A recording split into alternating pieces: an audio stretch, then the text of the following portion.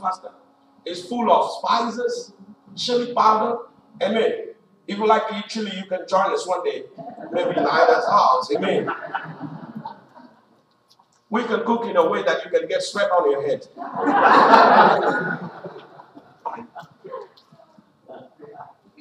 And I tell you, people of God, she told me, you're going to vomit because you have never eaten raw fish. I said, I don't care about it.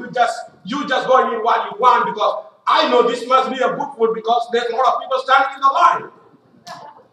And she said, when I took some pieces of the fish, she said, okay, anyway, if you want to eat it, better eat it with the green paste they have. So she put all the green paste into the fish. And I don't know anything about that paste. What they call wasabi or wasabi? It's called wasabi, right? And you know, I came and put my plate on the table, and all my friends were seated before me, Chinese friends. And they looked at my plate and said, Pastor, you like sushi? I said, yes, I like sushi because my mom's name is Susie. And you know, they said, okay, it will be very fine, it is delicious, eat. And while I was eating, she put a lot of wasabi on it. And even the first piece I cut and put on my mouth, I cannot swallow it. Before I swallow it, you know, the spice went through my nose into my brain. And I have to take a big breath. And all that I can do is, I'm helpless. All that I can do is, I took a big breath, long breath, and sneezed on the plates of all my friends. A very big sneeze, and I felt so embarrassed. And my wife started pinching me under the table. Sometimes you have to listen to your wife, you know that? Not all times, sometimes. Your wife may be right sometimes, and don't ever skip off her counsel, right?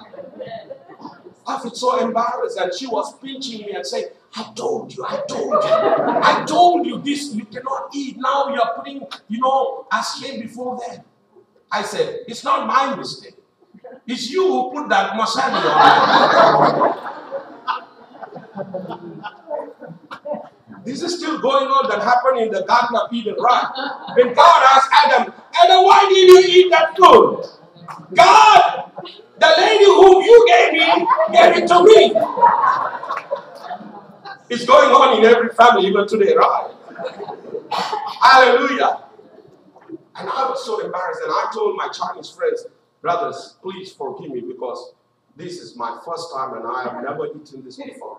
I don't know, this wasabi is so spicy.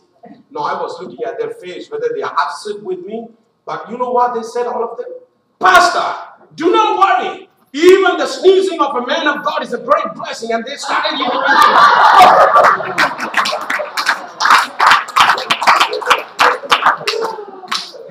God will never put a man of God to shame, right? And I tell the people of God, every time I get out of the hotel, God always asks me, how is your food? Because I said, Lord, if you're not going to give me food, let me go back to my word. And I tell the people of God, God, you know, it's good. And I tell you tonight,